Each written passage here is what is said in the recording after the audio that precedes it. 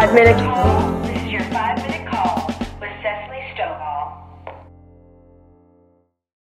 Hey, what's up, you guys? This is your 5-minute call with Cessalee Stovall. Welcome to Season 3. Our premiere could not be bigger. I am so excited to announce today we have Beth Malone on the line.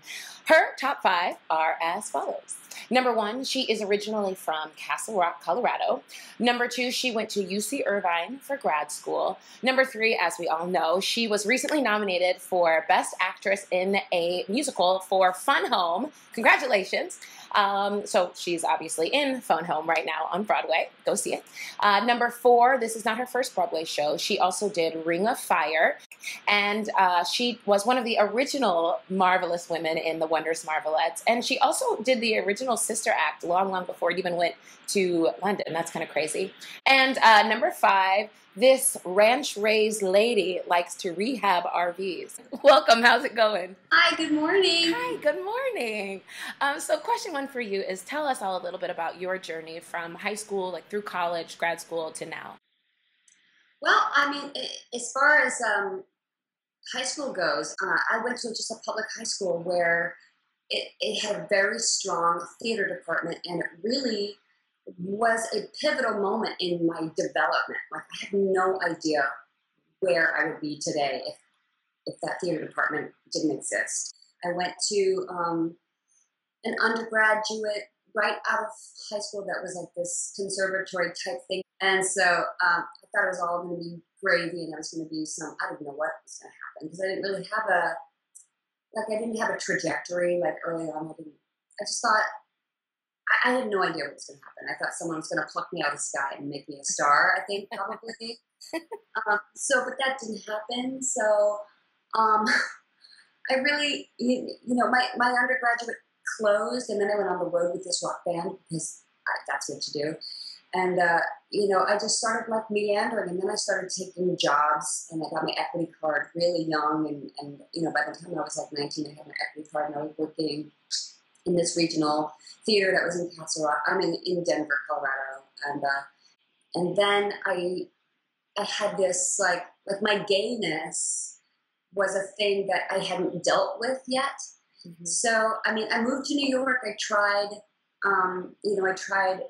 the waiting online at 7 in the morning for the EPAs and stuff like that. And then I met my current wife, like all those many years ago, and then moved up to the mountains with her for like 3 years while we just sort of cocooned ourselves in our burgeoning love, and just said to hell with the rest of the world and to hell with my career, and I'm just going to be a singing waitress skier. So what was the moment for you that you knew this was definitely what you wanted to do or go back to, or when you wanted to stop being a singing waitress? Well, it's funny, like performing at that restaurant, being a singing waitress, taught me a whole other skill set.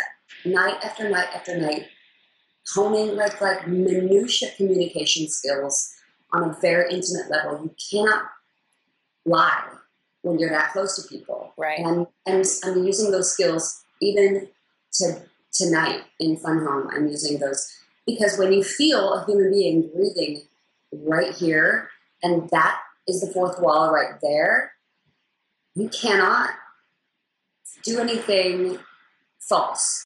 It was part of my overall training, Right. And then that's when you decided. What was the original question? I don't know. I had some coffee. When did you decide to do this? No, I never could do anything else. I could never do anything else. Yeah. So, I mean, I don't feel like I decided to not do it, but I do remember there was that moment where I was like, I got to get out of this town. So what's the most memorable moment you've had in your career? Well, I have to say Fun Home is really like I am living this crazy, fantasy life right now. But this whole year has been amazing. Here's something that happened that we didn't talk about before this. Okay. I walked into an audition that I talked myself into for The Unsinkable Molly Brown, the revival. By Dick Scanlon, directed by Kathleen Marshall. I walked into it. I had to call my agents and say, this is last year, I said, I really want to be seen for this. And I'm like, okay. And even Dick Scanlon, who is Janine Tesori's really good friend, was like, I don't understand. Why does she want to be seen for this so bad? okay, if she feels strongly about it, of course we'll see her, but in all of these like apologetic ways, like whatever. And then I knew that I had this character in my wheelhouse because I play these scrappy leading ladies, these vintagey shows, and I know how to muscle them into life. That's my skill set of like, being a lesbian sometimes has a lot of advantages because I'm really athletic, I'm scrappy, and I'm also like sort of irreverent. So I walked in there and I was like, I had an idea of how to do it. And this audition was one of the moments in my life where I will never forget. Like, I could sense behind the table their polite doubt. I could sense the possibility in the air. I could sense all of it. And I gave my music to the lovely guy behind the piano.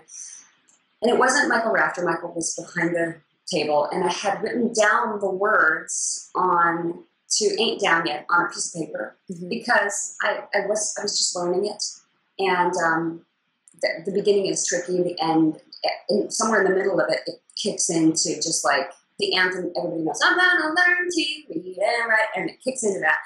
And so once I got through the part where I knew it, Dick says I crumpled up the paper and chucked it across the room and just kept singing that song, And I don't really remember doing it. It was sort of an out-of-body thing, but I was just like in it, and I was like, because I Ain't Down Yet is about a chick who ain't down yet. You know what I mean? She is, she's at the end of her rope. So I got that job.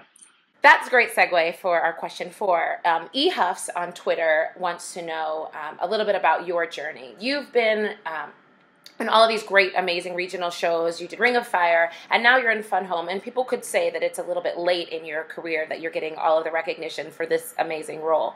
How do you feel, or what would you say about the journey of your career and finding so much success so late from your 19-year-old equity card day? Your career is long, and it doesn't go like this. Careers don't go like this. In my dressing room is Judy Kuhn. Now, Judy Kuhn is an amazingly successful musical theater person, right? Mm-hmm. And she's had a huge career. Her career, she always talks about it, how careers go like this. Careers go like this. They don't often just keep going like that. Sure. So, for me, like Ring of Fire happened, and I was kind of this hot topic here in New York for a season, right on the heels of going back to LA after Ring of Fire. I booked Sister Act, and I booked Sister Mary Robert in it. And when I did it, Life I Never Led ended with this enormous, soaring, gorgeous, like, hold it as long as you can note while the deck is just vibrating because the timpanis are going in this like amazing Alan Menken, like psh, on the rock, sort of Little Mermaid way, right? So it literally was one of the other high points in my career, getting to, we took it to Atlanta and Pasadena Playhouse. And so I thought, I'm going to get that job, when that goes on. And then by the time it went, the girl who got my part was 20 years younger than me. 20. It wasn't like 5 or 10, 20 years younger than me. And I was like, oh okay. I can get behind that. So if you could go back in time and give your 16-year-old self one piece of advice, what would it be? Well,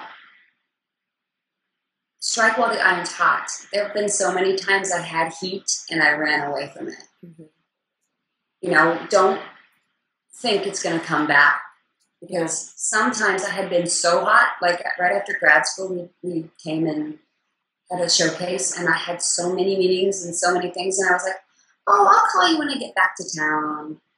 And I don't know what I was thinking. Sometimes your life is only to be used as an example to others, and that might be me. Well, I think it's a great example if that's the case, for sure.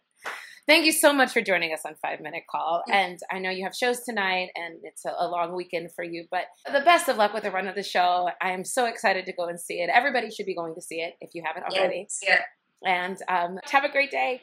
Nice to meet you. I'll see you in person someday. All right. Sounds good. Bye.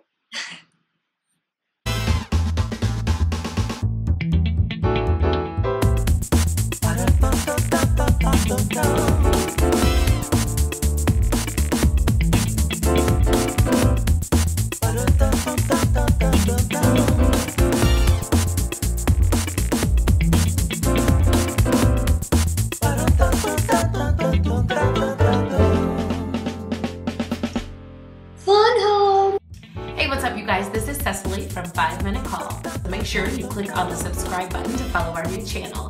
Thanks for watching.